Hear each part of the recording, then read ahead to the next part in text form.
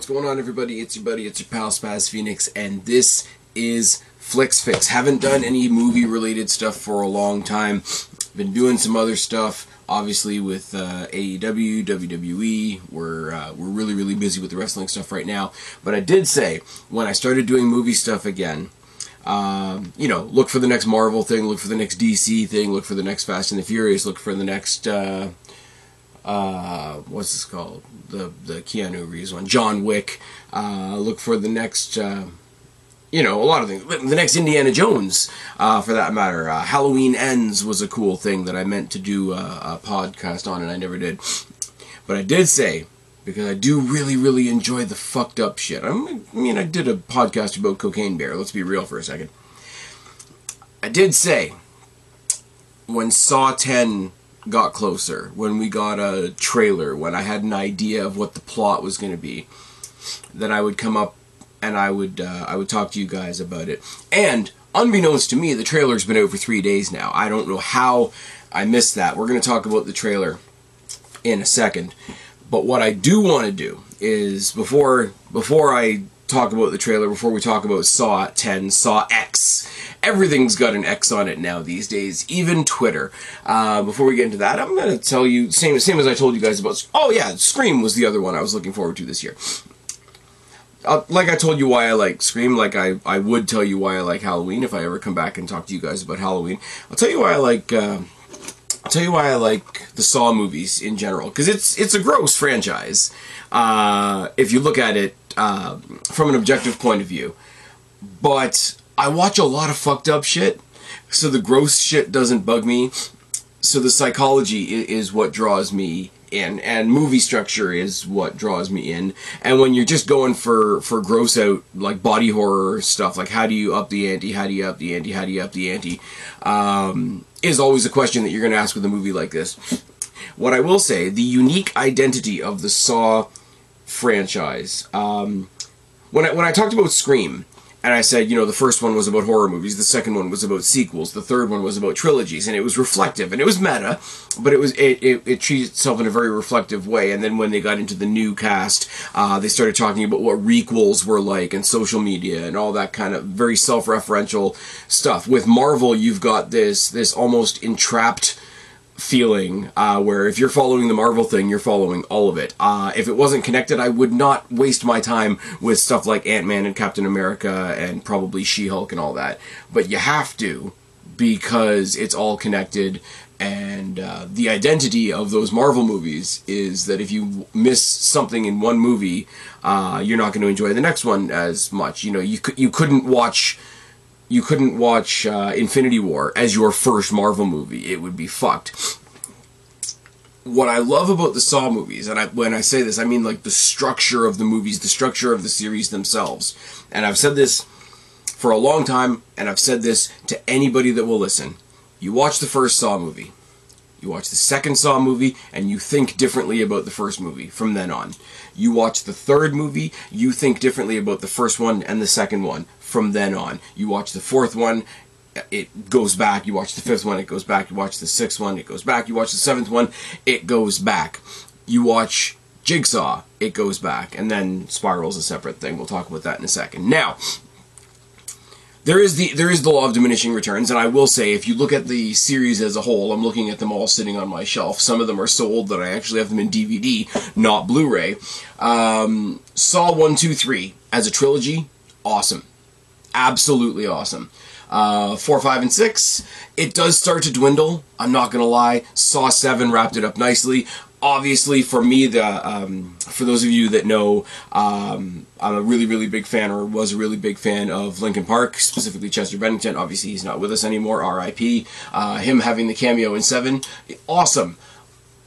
When 7 was called the final chapter, I thought, okay, we've wrapped it up nicely. We brought back Dr. Lawrence Gordon from the first movie to be the final student, and it's all good. Never mind the fact that we killed Jigsaw in 3. He came back in flashbacks in every movie. It's all good. It all makes sense. Then they did Jigsaw, and it was the closest to a prequel that you can imagine.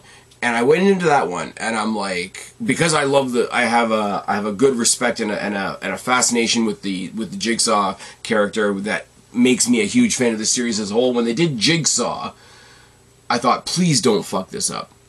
And they didn't. Like I said, closest thing to a prequel that they've ever done. And then when you heard Chris Rock was doing his own Saw movie, which is Spiral, which is not a Saw movie, but takes place in the Saw universe, I was like, okay, really, really intrigued by that. Let's see what they can do with this.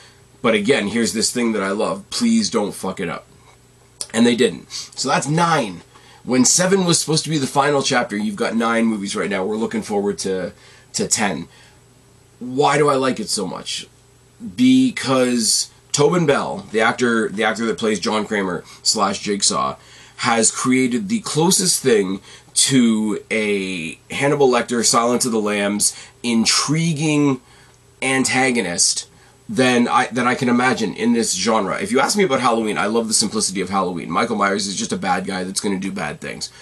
The John Kramer character, as is revealed in flashbacks, as we go forward in the movies, we learn more about his backstory.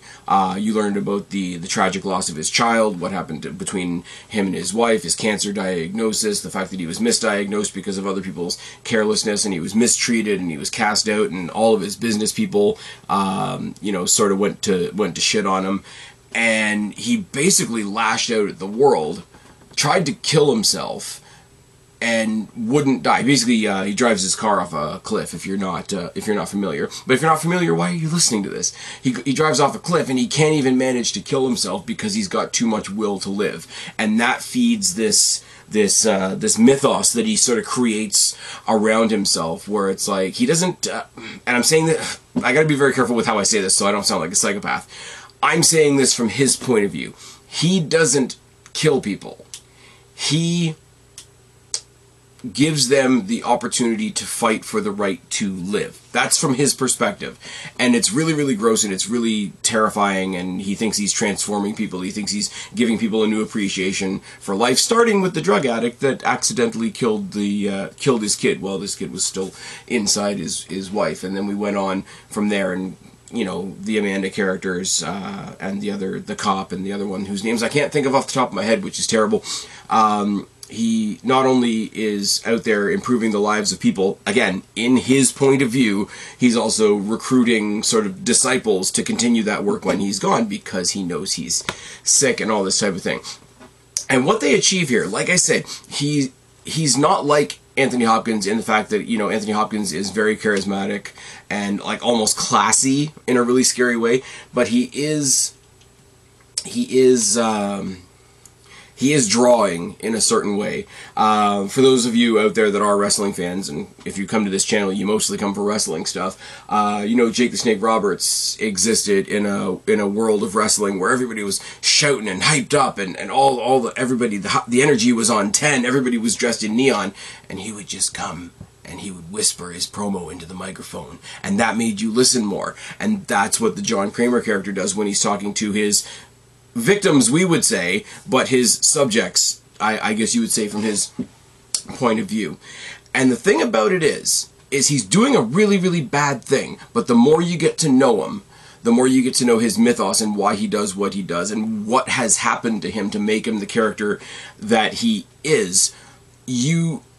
You aren't defensive of him as a person, he's a bad person, but you're defensive of what he's trying to do. He's trying to make people appreciate their lives. He's doing it in a terrible, horrible way. I cannot say that enough. But if you're a fan of his, or if you're a fan of these movies, and you're a fan of, as I say, the amazing job that Tobin Bell does with this character, you can't help but sort of defend what he's trying to do. And the best example of that is when you go in about 4 movies, and some of his disciples, specifically Amanda, I think it is, she starts doing traps that people can't get out of, where they're dying in terrible, horrible ways, like they do in the Jigsaw traps. But you're so along for the ride with Jigsaw now, you know his mythos, you know what he believes in his hierarchy of thought, that even though what he does is bad, you still look at what Amanda's doing as, oh my god, how could you do that? How could you mess up his vision? Even though his vision itself is bad. And I think that's fucking brilliant.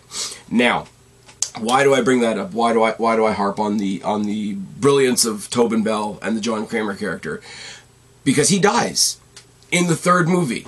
There's right now, again, I'm going to say it again, there's 9 of these movies. Now, Spiral's kind of a spin-off, so that's kind of a different thing. So we'll say 8. There's 8 movies where the main character really died in the 3rd movie. He comes back, like I say, in flashbacks, and we learn more about his backstory, and we hear other people talk about him, and we hear more about like what formed him into what he is. But in present day, if you're watching the movies, anything that's not a flashback, anything that's present day, he dies in the 3rd movie.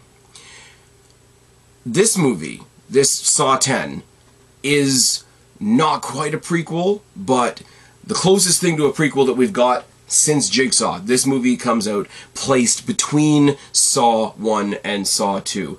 And I have to believe, I do not have anything to base that on, please don't get me wrong, but I have to believe that the reason that they chose to do a movie at a time where John Kramer is still alive is because that character has to be alive. I don't think you can go any farther. I don't think because they all fail and they all sort of like corrupt his teachings anyway, and you don't really, like, you look at all the new students that are supposed to be the next Jigsaw, and in the words of one of the victims, you're not Jigsaw, bitch. As one of the, I think it's 4 that ends with "you're not Jigsaw, bitch" before she closes the door and says game over, and she can't even say game over the way John Kramer says game over.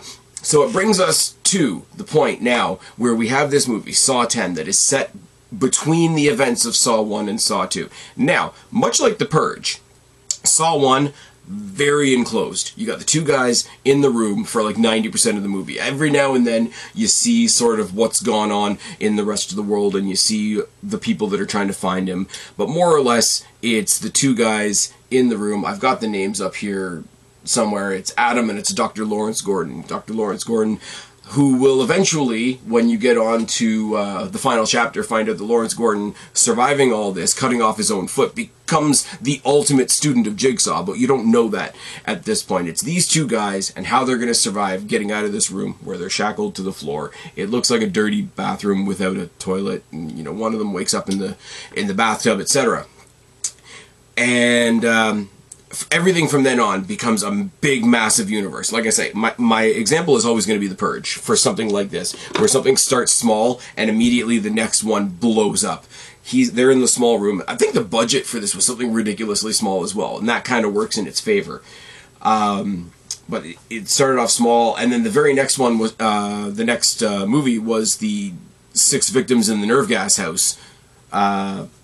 Plus one of the detective's kids who's off in another direction entirely. Much like The Purge, focused on one house, one family living within The Purge, and then the next 5 or 6 were like, look at these whole cities, look at these whole states, look at how The Purge has affected everybody. It's a big worldwide thing, even though, you know, it was a worldwide thing in the first one, but we focused on one house. But yeah, it's really ridiculous that we're going to have to go sort of between the explosion and the very small story. So let's get into the trailer. 2 things I'm going to say right now. There's one link that I'm going to put down in the box below. It's going to be the link to the Lionsgate YouTube channel where you can see the proper trailer that I'm responding to right now. If you want to, go click down in the description box right now, watch the trailer, and then we'll get into what we see. The other one, and this is just a quick shout out, this is just something that I really, really like, and I'm going to actually bring it up so I know what it's actually called. Come on, TV. There we go. Yes, I just called my computer a TV because I'm smart. The other link I'm going to put in the description box below, and if I forget to do it, somebody please message me on X at Spaz Phoenix, and we will fix that up right now. It's a link to a YouTuber by the name of CZ's World, and it's a video called Horror History, The Complete History of Jigsaw. This guy, I don't know who this guy is. I don't have any relationship to this guy. He's not a YouTuber that I know. He's not somebody that I collab with or anything like that. I just think the guy's content is incredible. He's specifically horror movie based YouTubing stuff, and he's got a video. I'm not going to lie to you. It's an hour and 10 minutes long, but it is the entire chronology of Jigsaw. From when he's born to when he died, how he became who he was, and it's all the information that he's collected from all the different movies, and it's this amazing, amazing timeline. It's documentary quality. So I will say, if you are a big fan of the Saw series like I am, go watch Horror History, The Complete History of Jigsaw, and then go and watch the trailer for the movie that we're about to talk about. But as I say, we're popping up between the first and the second installments of Saw. He's just had his cancer diagnosis. His doctor's basically telling him, you know, there's nothing more we can do for you. It is what it is. The diagnosis is what it is. There is somebody I can refer you to, and it just shows a website for some doctor woman on the screen. She takes over the voiceover. She says, well, I'm going to have to bring you down to Mexico City for this experimental thing, whatever. Shows him being wheeled into the emergency room, and they're giving him a lot of hope. They're telling him everything that they're going to do, and before he goes under the knife, he asks one of the women at his side, he says, what's next? And she smiles at him, and she boosts his confidence and says, what's next is your whole life. Isn't that nice? Isn't that uplifting? Isn't that beautiful, wonderful? But flash forward to somebody else telling him, like, look, we're looking at your scans right here, and nothing was even removed. Nothing was removed, and you have months to live. The brain tumor is definitely still in your head. Now, here's the thing. It's not a rug pull, because we know that the tumor is still in his head, because we see in Saw 3 when he has to have like a really, really, you know, Home Depot style brain surgery happening while he's testing all the students and, all of his subjects and whatever. So we know that whatever they did either didn't work or they didn't do anything. But he gets the rug pulled out from under him because it's in the past and he doesn't know that yet. Nothing's been removed. Everything is still there. You've got a couple of months to live. And he says, well, I've still got work to do then. Gathers up all the people that conspired to scam him. On the trailer, it even says, you know, this is John Kramer's most personal game ever. And then from there, you just see people getting gathered up and just sort of waking up and finding themselves in their new surroundings. And then all the beautiful cliche puzzle pieces, pun intended, of the Saw franchise start coming into play. The tape machine drops from the ceiling. You see him in front of all of them, and he says the immortal line, it's time to play a game. You see Billy the Puppet come in on the tricycle like you did before. Now, if you watch the horror history thing, you see that Billy the Puppet was initially a present that he had built for his kid that never got to be born, because one of his first subjects was the guy that knocked into his wife and made her have a miscarriage and all that. So Billy the Puppet sort of becomes this symbol of vengeance for him. I do like that in a sense, because he's not, I have to say this again, in his own way, he's not out to kill people. He wants to, like, basically punch the world in the face and tell it to be better. And without sounding like a psychopath, that is something we can all get on board with. So we see Billy the Puppet come out, we see his recordings coming out as a voiceover to his next victims. Is like, you know, all the people gathered here are the ones that gathered to scheme me. Now it's your turn to suffer and feel pain and all that kind of thing. The only difference is I'm not giving you any anesthetic. I'm pretty sure you'll want to remain alert for what's to come. And as he walks away from them, and the trailer's all cut to hell, so this is not in any kind of order whatsoever. But as he's walking away from one of the subjects, he clarifies to them, and this is in his sort of in his dogma of his belief of his method and all that kind of thing. This is not retribution. This is not revenge. This is your reawakening. And that sort of sums up the John Kramer Jigsaw mentality, which I think is so fucking good, if you can get on board with it. Because, like I say, again, as objective, sane people, he's doing terrible things. But if you want to get into the movie, you have to see these movies from John Kramer Jigsaw's perspective. And I think that's... It's a weird thing to do, and if you can't do it, then you're probably not watching movies like this. You see a brief flash at the end of the trailer, somebody taking off the robe with the pig's head that has become another common thing in these movies. It's a 1 second shot of Amanda, who we know will go on to do further things, who will actually oversee Dr. Denlin in Saw 3 when she's giving him the out of nowhere brain surgery, when he has to cut the section out of his skull, etc. And you see a quick flash of a couple of things that are happening. Fingers are being bent backwards, and he's telling one guy that he has to drill into his skull if he wants the key to let himself out and whatever.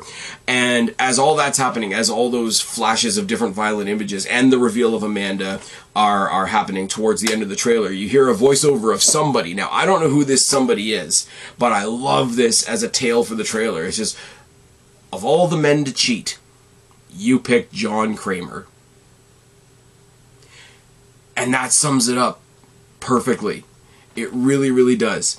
And that line only has relevance to us because we know everything that happens after this movie. But that whole, even at that point, even when there's only really been the events of Saw 1, where it's implied, again, I really do encourage you to go check out CZ's World and the Complete History of Jigsaw, but there have been many other subjects before the events of Saw 1. But basically, those were sort of ramshackle, and then they kind of sort of eventually figured out that they were all being done by the same person. They eventually gave him the name Jigsaw. In a further movie, he actually goes on to say that I never asked for the name Jigsaw. That was something that the police and the media came up with. The Jigsaw piece that I cut out of my subject's skin was only ever meant to symbolize the piece of them that they were missing, the primal, like, human instinct to survive, which I also think is really, really cool. Now, I will say the last thing, and I want to end it on this. This is not good shit. These are not good movies. What these movies succeed in, and I'm trying really hard to find my words here, because I've had these conversations with lots of people, when they hear that I like the Saw movies specifically, oh my god, how could you like that? First of all, I watch a lot of stupid shit. I'm really desensitized, far more desensitized than I ever should be. That's another story for another day. But also the psychology of it is masterclass. This is why I get pissed off when other things came along. Like the grossest example is Hostel. The Hostel movies exist because people saw the popularity, such as it was, of Saw, and assumed that that possibility came from all the wrong things. Saw has a lot of gory shit in it.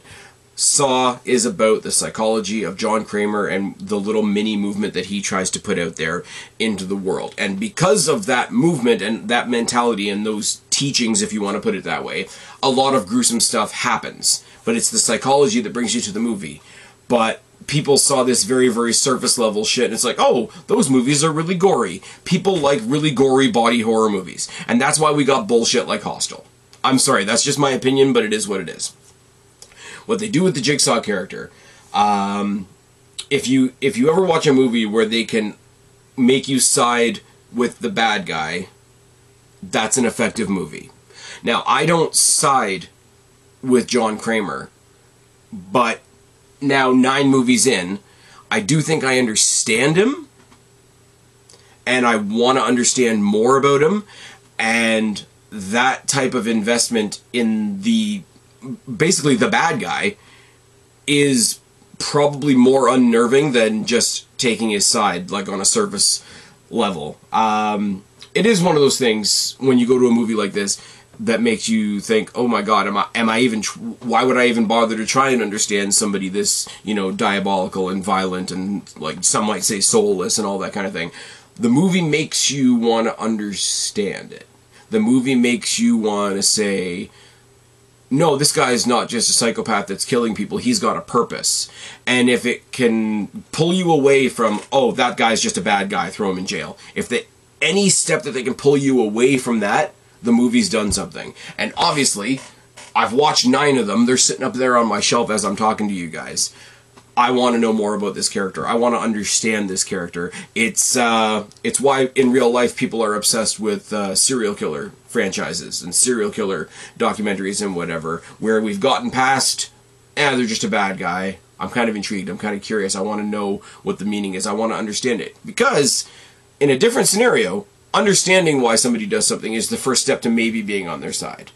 And the amount of stuff that John Kramer has done in these movies, if you can even make me take one step towards being on his side, then you've produced a pretty effective mindfuck.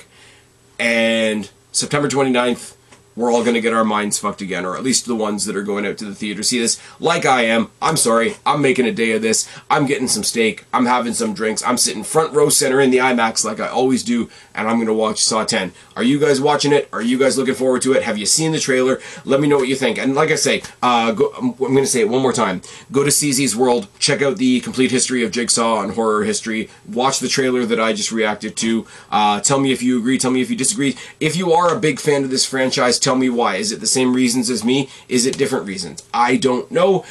It's probably kind of fucked up that I'm looking forward to this as much as I am, but we are where we are. Anyways, that's all I've got to say. Saw 10, we finally got the trailer. I'm really excited. I've been Spaz. I was going to say YWC Reality Check because this is not a wrestling video.